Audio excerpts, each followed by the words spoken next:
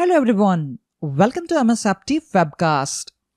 In this video, we are going to see the steps on how to create a Windows Defender firewall rules policy in Intune. If you are managing your devices using Microsoft Intune, you may want to control your Windows Defender firewall using Intune. A firewall controls what network traffic is allowed and not allowed to pass through ports. Microsoft Intune have the capability to add custom firewall rules to a Windows 10 device using Endpoint Security Firewall policy. In this video, we will create a custom firewall rule using Intune to allow RDP traffic pass through firewall for local subnet. Sign in to the Microsoft Endpoint Manager Admin Center as a global administrator or an Intune service administrator. We can access Microsoft Endpoint Manager using the URL https://endpoint.microsoft.com. We have created one test device group named Test Win Client. Click on Group Name. Under Manage, click on Members. We can see the Windows 10 device named LabWin10-CLI01 is listed as a member of this group. We will create Endpoint Security Firewall Rules policy and apply it to this group. Click on Endpoint Security. Under Manage, click on Firewall. In the last video, we have created this firewall policy to turn on the Windows Defender firewall on our Windows devices. Now we want to create Windows firewall rules for Windows 10 device using Intune. Click on Create Policy plus icon. From the platform drop-down list, select Windows 10, Windows 11 and Windows Server. From the profile drop-down list, select Microsoft Defender Firewall Rules. Click on Create. Enter a name and description for this firewall rule policy. We have given name Test Windows Defender Firewall Rules Policy. We have also included a description for this firewall rules policy. Click on Next. By default, one rule is already there. So instead of creating new, you just need to edit the existing rule. Click on Edit Rule, and the first you will see error about the rule name. On Configure Instance Blade, first we will enable the rule by selecting Enable from the drop-down. Type a meaningful name for this rule. We have given name Allow Access to RDP to Local Subnet. Now we need to select interface type. From the list, here we will select only wireless and LAN. You can select interface types as per your requirement. Next, we need to select the firewall profile for which this rule will apply. We have private firewall profile on our test device, but here we will select all firewall profile option. You can also select current firewall profile, which will apply this rule to only active firewall profile. Next, we need to select the direction for this rule.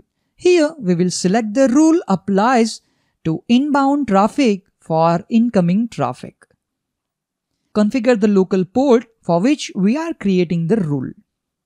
We will add port number 3389. You can add multiple ports in single rule. We want that only computers from the local network can take a remote desktop. So we will specify the remote IP address range. Let me configure this. In our case, we are using 172.18.72.0/24 IP address range in our local subnet. So let's specify the IP address range.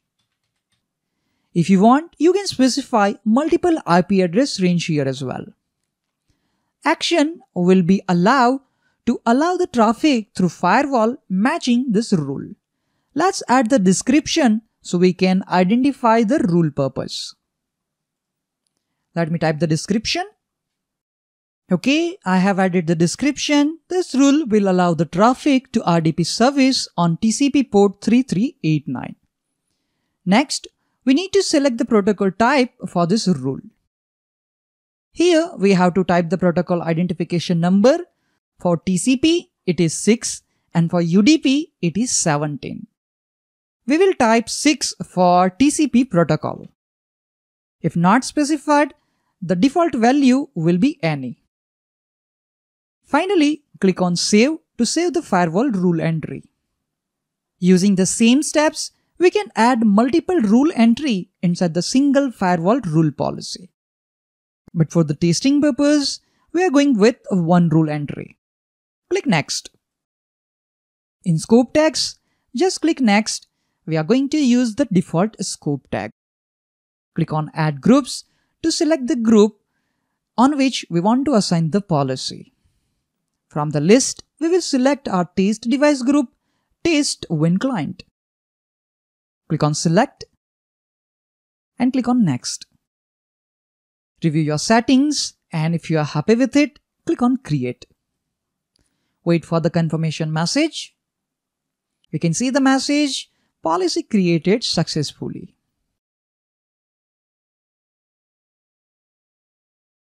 We can see the policy type, Microsoft Defender Firewall Rules.